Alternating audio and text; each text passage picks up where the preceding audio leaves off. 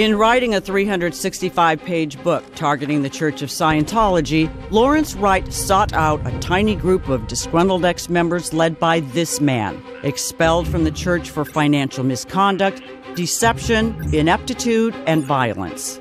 Nearly all of Wright's sources were dismissed from the church for similar offenses, including embezzlement, financial wrongdoing, sexual misconduct, physical abuse, and severe violations of church doctrine. Yet these are the individuals Lawrence Wright uses to impugn the character of the church and its leader, a man responsible for a worldwide religion and its unprecedented expansion, and under whose stewardship the church's social betterment programs have become the largest non-governmental anti-drug and human rights campaigns on earth. But in writing his so-called expose on Scientology, Lawrence Wright's sources were far from credible, and Wright knew it. Their allegations so far-fetched that a federal judge and an appeals court dismissed them as baseless. Lawrence Wright ignored that. And when the church provided thousands of pages of evidence documenting the falsehood of those claims, Lawrence Wright continued to present the allegations as fact. When asked in a journalist forum, "Do you believe that journalism can lead to truth?" Wright had this to say: "Truth is one of those subjective terms that are pointless to get too tied up about." Wright's book was released in January 2013, but failed to generate reader interest. Still, it found itself immediately steeped in controversy about the veracity of its claims, so much so that the book's publisher would not release it in Britain, Ireland, Canada, or Australia because of their libel laws. The chances of losing a lawsuit were simply too great.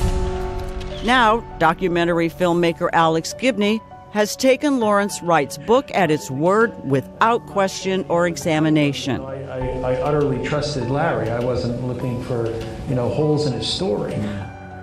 Over the 2 years Gibney quietly worked on his documentary, he never once contacted the church, visited a church, or spoke to any of its members. His documentary was in the can before he even mentioned it to them. And even after the public premiere of the film, Gibney refused to reveal his allegations directly to the church and allow them to respond. These claims provably false, and their sources utterly without credibility. Wright and Gibney know who these sources are and the real story behind their false allegations. And so should you. Meet Spanky Taylor, quoted extensively in Lawrence Wright's book, and her story prominently featured in Alex Gibney's documentary of the same name. Spanky Taylor is a drama queen, and where there isn't drama, she'll create it. Spanky has a penchant for drama. She always has. Anywhere from being ill, it was always a big drama. Situations that happened in her life with clients that dropped her, it was always a big drama. Lawrence Wright and Alex Gibney had to delve back 37 years to exhume the tearful and dramatic tales of Spanky Taylor. The first, an invented crisis involving her infant daughter and alleged substandard child care. But Norm Taylor, an attorney and Spanky's former husband, says she made the whole thing up. As far as our daughter, Vanessa, she was in the care of a full-time nanny, and she got everything she needed. She was fed well, she was changed constantly. I saw her every day. As her father, I was there every day. I used to take her out in her stroller, I took her for walks, I'd sing to her. I loved my daughter, and I made darn sure that she was well taken care of. Even so, Spanky Taylor goes on to regale Wright and Gibney with another fabrication.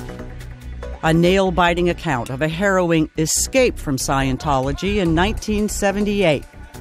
Her baby daughter in her arms. And it was just the story Wright and Gibney wanted. But the truth is, her story is pure fiction. Just like Alex Gibney's recreation. It just so happened she didn't show up to work one day. She just said, "I'm not doing this anymore." And I talked to her. I said, "Hey, what are you doing? Just go in and follow the protocol and you'll be off staff and everything will be fine." which is exactly what she did. There was no escape involved at all. And she was an active, practicing Scientologist for at least another 6 years. Spanky Taylor remained a Scientologist all the way up to 1986, nearly a decade after her supposed escape. At this point, she began a secret affair with one of her business clients, destroyed her marriage, and turned her 2 children against her husband. It became very apparent that she was actually poisoning the kids with their attitudes toward me. I mean, it definitely affected our relationship. As a matter of fact, it destroyed my relationship with the kids. I loved my kids a lot, and it tore me up to see that she would actually do that. After ripping her family apart, Spanky Taylor became fanatically anti-religious, getting deeply involved in the deprogramming activities of the now-defunct Cult Awareness Network, or CAN, a criminal group many of whose members were arrested and convicted of assault, battery, and kidnapping. Spanky Taylor herself tried CAN's deprogramming techniques on several Scientologists. In a court declaration, one of Taylor's victims stated that her ordeal had only caused me pain and grief and had broken up my marriage. Breaking up families now becoming Spanky Taylor's specialty. But Lawrence Wright deliberately omits all of these details from his book. Wright wouldn't even check with Taylor's husband, a man who was married to her during every one of her sensational allegations, to find out what really happened. Because that would have destroyed Spanky Taylor's account of events dating back nearly 4 decades. Falsehoods Wright must have thought no one would notice. But Norm Taylor did.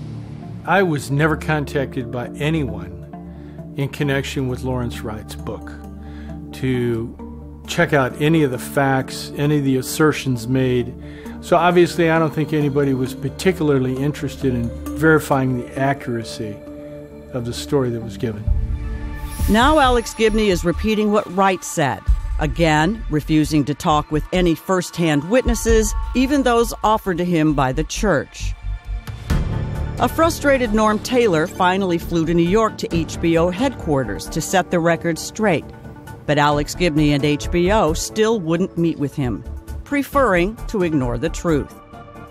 Instead, Gibney took Spanky Taylor to a film festival where he paraded her around with her now-grown daughter, a woman Spanky had set against her own father so long ago, her mother now cynically bringing her on stage for a round of applause. So here's what we have. Alex Gibney put together his documentary in secret, refusing to present his allegations to the church, turning down anyone who could address the false claims of his sources, and declaring it all irrelevant. Alex Gibney's answer to why he did this was blunt and to the point. I think we got the story that we wanted. Lawrence Wright, Alex Gibney, and HBO executive producer Sheila Nevins got the story they wanted. False allegations dating back nearly 40 years. Tales told by a woman living in a soap opera world, spinning a twisted version of reality just to get her face in the spotlight. I think Spanky's a coward because cowards lie. Cowards are afraid to face the truth. And that's exactly what Spanky is. She's a liar and she's an embellisher. She's a professional apple polisher. She'll say whatever needs to be said to fill in the vacuum of a predetermined story. This is not journalistic truth-telling. It's propaganda. This is theater of the absurd. In future segments, we're going to show you more of Lawrence Wright's sources. Remember this guy? The ringleader of that tiny group Lawrence Wright befriended and used to tell false stories about his former religion? Shut the fuck up. He was dismissed and expelled from the church for criminal activities. That's criminal, as in felony. His resume also includes episodes of shoving, kicking, punching, and extreme violence, and a honeymoon night spent in jail. But Lawrence Wright doesn't reveal any of that or any other sordid detail about this man. You'll also meet those this man calls his posse, such as Spanky Taylor's former housemate, Tom defunct, a thief who used to ride shotgun with the leader on his punching sprees. The guy the ringleader nearly killed, who he now calls his best good buddy. This guy deserted his children and ruthlessly attacked his estranged wife. All three admitted accomplices in a scheme to suborn perjury, getting others to lie under oath.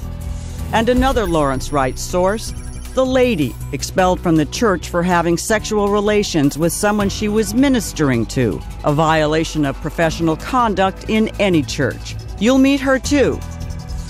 The paid tabloid source and his wife, whose frivolous lawsuits were repeatedly thrown out of federal court, and the couple ordered to pay the church $40,000. And the writer who took advantage of his Scientology connections to take $5 million for writing scripts he never completed. Lawrence Wright and Alex Gibney could have shown you the truth about Scientology. For this is Scientology today. A rapidly expanding religion with new churches opening by the month throughout the world. But instead of showing you this, Wright and Gibney have chosen to give you this man. Shut the fuck up. And his tiny group of followers. That's right, this guy is the leader of all Lawrence Wright's sources. They are interconnected, each of them corroborating the other's false stories and lies, some for big bucks. All of them handpicked to populate the story Lawrence Wright and Alex Gibney want to sell. Lawrence Wright, Alex Gibney, and executive producer Sheila Nevins know full well who these people really are. But you won't see that on HBO. Shut the fuck up.